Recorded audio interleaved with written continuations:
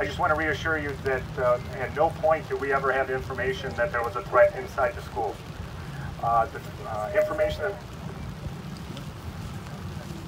information that we had was that there was a threat outside the school. We secured the area. We were able to send officers around to each of the schools, make sure that there's nobody in any of the nooks and crannies, and we were able to secure the area. At this point, we've been working with the Belvidere School District. They locked down the schools, as we previously explained to you. Now that the scene is secure and the area is secure, those lockdowns are going to be released. However, there is a process in order to do that. Once we finish here, they're going to go ahead and let the buses come in, and then we will go ahead and let the parents go to the schools that your children were at this morning.